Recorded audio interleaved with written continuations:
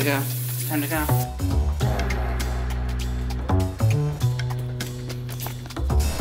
We're on the hunt. But first, we need some coffee and donuts.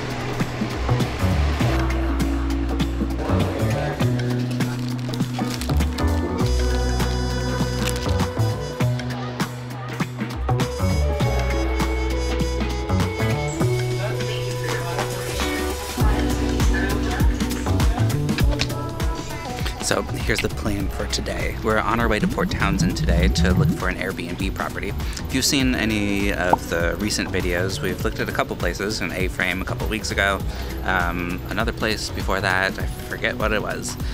We put a couple offers in, but keep getting outbid. So we actually found another A-frame that hit the market a couple days ago, and it's right near Port Townsend, so we're gonna go check it out and hopefully submit another offer. So here we go.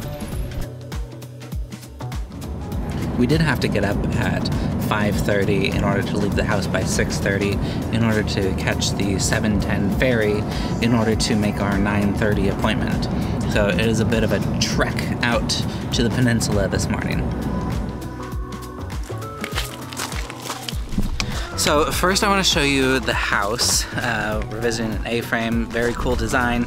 It does need a little bit of work from what I can tell from the pictures, but we'll have a look at that when we get there. I do want to talk about numbers too, because this whole Airbnb business thing is kind of complex and there's a lot to think about and to consider. Well, yeah, the thing with Airbnb is that there's the potential for a lot of money, but it's more work than if you just bought like a long-term rental property. So you have to be willing to do a little more work, a little more stress, but I think it could pay off, and I think that this house, I think the numbers could work. It could be really good. And then we're gonna get some lunch.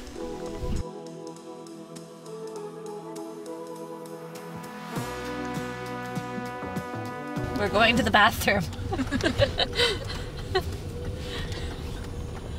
So we're in a little community just outside of Port Townsend. It's maybe about an hour and a half with the ferry away from Seattle. And this is a very cool A-frame. It needs quite a bit of work, but I really like the design here. Let me show you.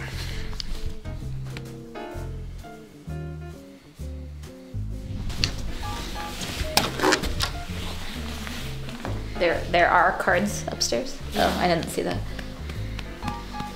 Are we doing a tour? Yeah. Did you show the outside? I did. Okay.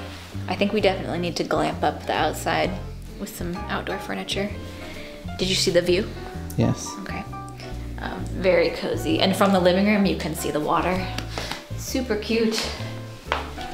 And then we go back into the kitchen. It's definitely out of date, but it kind of works just because it has that cozy vibe. I mean, someday we would probably want to update this kitchen, but it has everything you need. Mini oven, mini stove. And then the first bedroom is actually pretty big, don't you think? And it has a sliding door out to a private deck off the back. And then we gotta show them Seely's door. This is so cute in this closet here. Look at this door. It's just Seely's size. Seely, you can go through the door. I can just picture her playing here someday. Going, get out to the kitchen through here. Okay. Let's look at the upstairs. I'm not taking the baby upstairs. Do you want to introduce Joanna? Should we introduce Joanna? This is Joanna. Hi, everybody. She's living here for a year as an au pair from Colombia. This is her first week, and she's the best. She's amazing, and Seely loves her.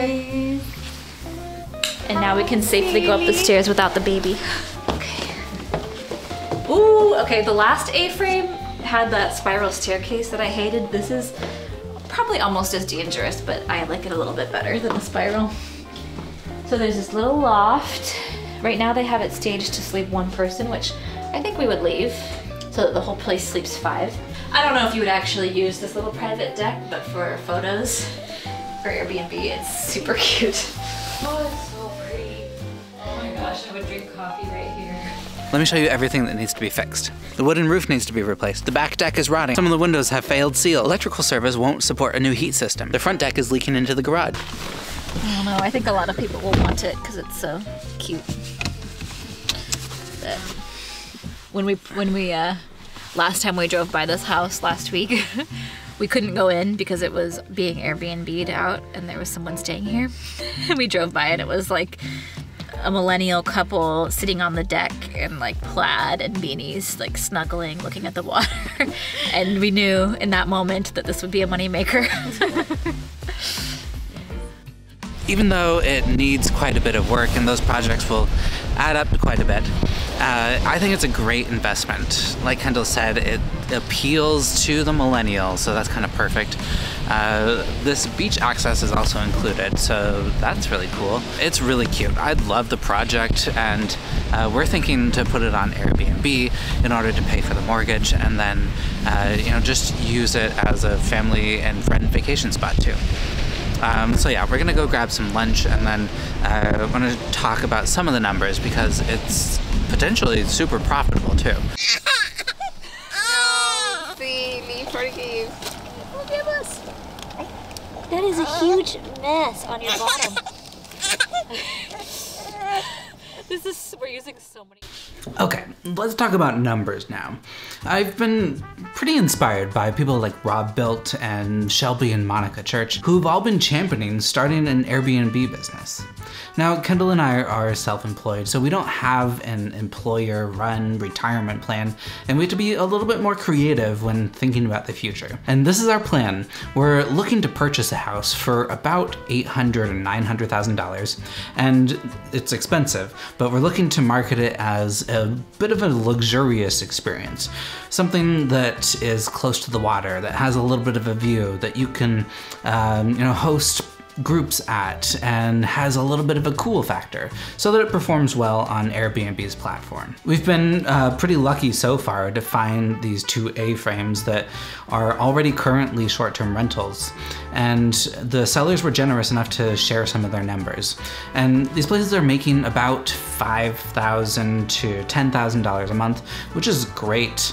It kind of depends on the season, more in the summer, less in the winter. And our expenses are going to be about $4,000 to $5,000 a month when you factor in the mortgage and any utility costs, the garbage, thinking about fixing or repairing anything on the house.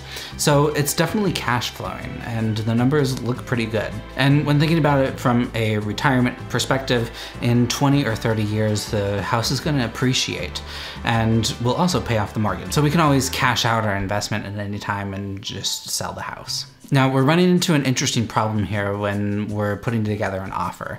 We have to balance what we're offering against what we think the house will appraise at. In this hot real estate market, everything's going for over asking, and these cool A-frames are definitely going way over asking. This one's listed at $550,000, and it's gonna sell nowhere near that. So we're calculating coming in at about $800,000, and we still might get outbid at that. But the lender's only gonna give us enough to cover what they think it's worth.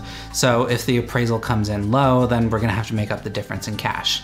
And there's only a finite amount of money, so we have to balance a possible low appraisal, a 20% down payment, furnishing the place, fixing up the place if it needs it. Alex is on the phone with the listing agent right now, finding out if we got the house. Yeah. Okay, thanks for letting me know. We did not get the house. Are you serious? As I was putting together this video about finding the perfect Airbnb property, I started seeing all of these articles about people booking Airbnbs in Ukraine as a way to get money directly to those in need. And I think it's a very cool idea. But after a little bit of research, I found out that a lot of these Airbnbs in Ukraine are run by big property management firms, a lot of them based in Russia. So I then found Airbnb.org, which is Airbnb's nonprofit arm. Now, this video isn't sponsored in any way, and I've mostly been using the term Airbnb as like a generic Kleenex brand term, but I have been really impressed by what I'm seeing on Airbnb.org. In the past, they've committed to providing housing to people in need during natural disasters, during COVID, and during humanitarian crises like the one that's happening in Ukraine right now. They're committing to housing 100,000 Ukrainian refugees, and Kendall and I are totally on board. We made a donation, and I hope that you will too. You can find a link on Airbnb's homepage, but I'm also going to provide it down below so that you can just go directly there. Okay, that's it for now. Thanks for joining me, and if you're thinking about making a home in Seattle or buying an investment property, send me a message. Bye.